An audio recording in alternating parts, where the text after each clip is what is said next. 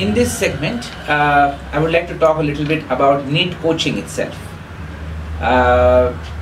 Students in large numbers from Maharashtra aspire for the NEET examination. But as the results have shown in 2017, 18 and 19 from Maharashtra state, maximum number of students writing the exam of NEET are from Maharashtra, but the least success rate or the maximum failure rate is also from Maharashtra. So this definitely shows that there is a lack of awareness about how to study for the NEET examination. So this video I would like to shed some light as to what to do. First and foremost, you need to invest your time and energy to study for at least 2 years for the NEET examination. And one of the features of the NEET exam which we have seen in the last few years is that in physics, in chemistry and in biology, all the three subjects, but especially so for chemistry and biology, direct questions are being asked from the NCERT textbooks.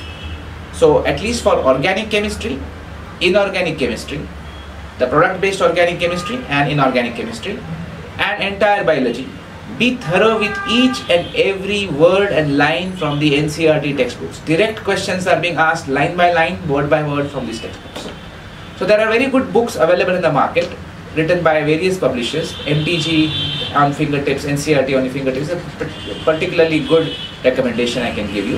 MTG publication books for biology and chemistry are particularly effective.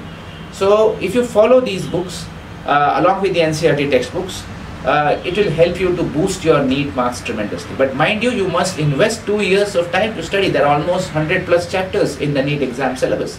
You can't study that in 6 months or 3 months or in a crash course kind of a format. Crash courses do not deliver. What delivers are long-term 2 years courses for NEET examination. So this is the focus on NCERT is important. Thirdly, what you should also understand is that the NEET examination is not as difficult as the JEE Advanced or JEE Mains. So it doesn't need any advanced applications of concepts, but elementary application of concepts is expected. You should be thorough with all standard formulae where you can substitute those formulae and get the answers. Those type of questions do appear in NEET exam in physics and chemistry. But at the same time, there are questions based on concepts and twists of concept.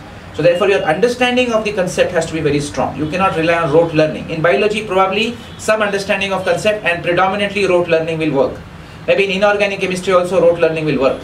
But product-based organic chemistry, some logic, some concepts are there. And in physics, it's basically a conceptual subject. Therefore, some formulas will help, but application of concepts has to be emphasized.